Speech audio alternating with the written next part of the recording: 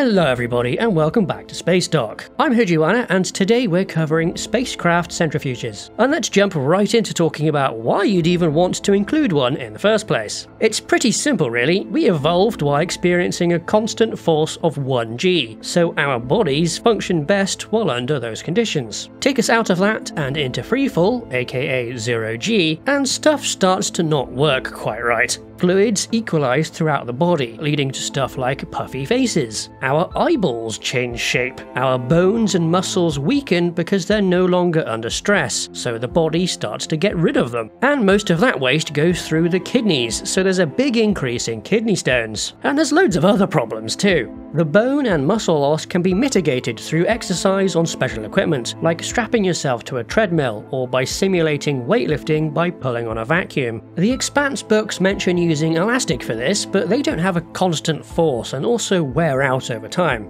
But this stuff is only suitable for a part of the health issues. All the other problems are still there, though some of them can be mitigated somewhat with medication or adaptation. To really solve them all at once, you need artificial gravity, which comes in 3 flavours. Firstly, there's the purely generated gravity that's all over the place in sci-fi because, well, it's convenient. Not every setting needs anything more complicated than that. Secondly, there's a linear acceleration, where what you're on moves up beneath you, letting you stand on it. And lastly, there's rotational gravity, which is kinda like the second one. It works like this. Spin something around and it experiences an outward force away from the centre of rotation. This is centrifugal force. This outward force can be used just like real gravity, and you can stand up and walk around on the inside of a spinning object. It's like when you get pressed into your seat when going through a banked turn on a roller coaster, but just all the time. There's some peculiarities with this though, like the Coriolis force. This is due to the difference between the inertial frame of reference of an object, its own point of view, and the rotating frame of reference when it's inside a spinning body, like a big storm on a planet, a ball rolling on a merry-go-round, or something dropped in a centrifuge. It makes things curve in unexpected ways if you're not very used to it, as objects go further when thrown anti-spinward and less far when thrown spinward. This would really screw up that baseball game at the end of Interstellar. There's a good detail on the Citadel in Mass Effect that touches on this problem, and The Expanse has its liquid pouring scene in the spun-up series, though I don't think the trajectory would be quite so wiggly. Hey-ho, artistic license, because it does look cool.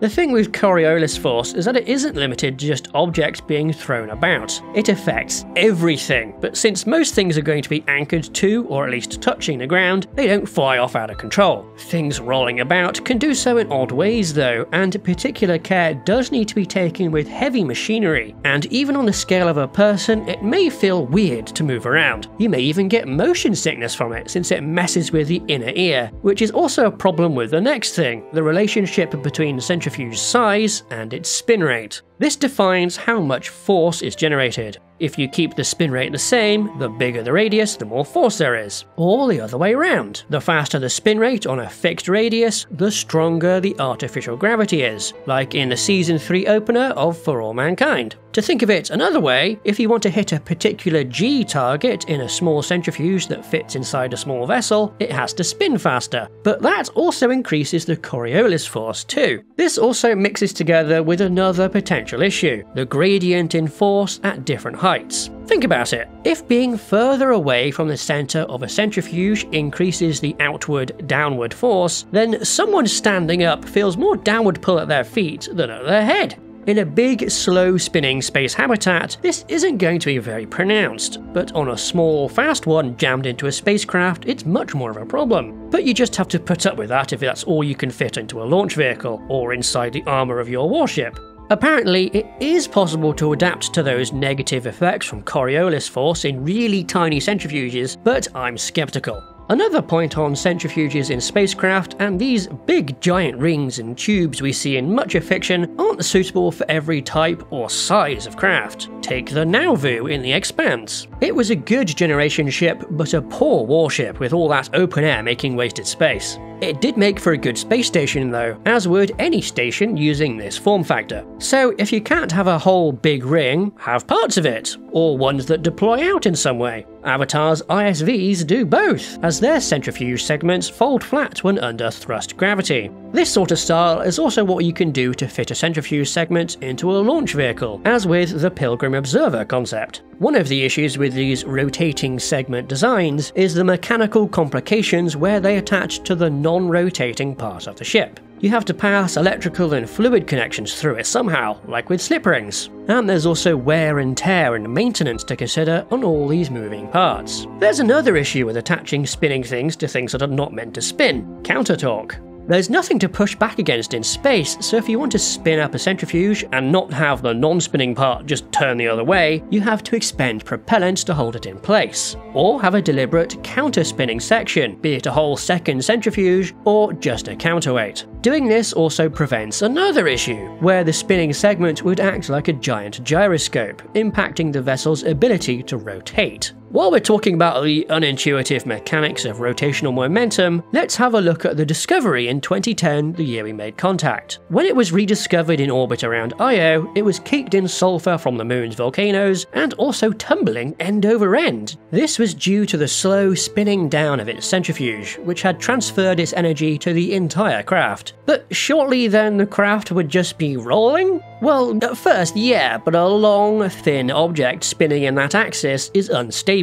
It's going to flex and wobble, causing it to precess until it hits the more stable, lower energy state it's seen in over Io. Many of those earlier design issues can be avoided by just spinning the entire craft or station instead of having two segments to it. Just be careful of rotational stability. This is very easy to do with a big space station, as I talked about before, but when you have to stick a craft into a launch vehicle or have other size constraints, things get more difficult. But one solution is to just tumble the craft end over end, making its nose become the floor. This does mean the spin rate to reach the desired amount of artificial gravity is dependent on how long your ship is though, and we've already seen that too high of a spin rate is bad. But you can change the radius of this tumbling spacecraft by having the ship separate into two parts, like in the movie Stowaway. Scott Manley consulted on this movie and has an excellent couple of videos about it you should go watch for more on this topic. And you don't even need to use one craft for this. You can tether two different ships together to get the same thing. Just make sure each side is balanced.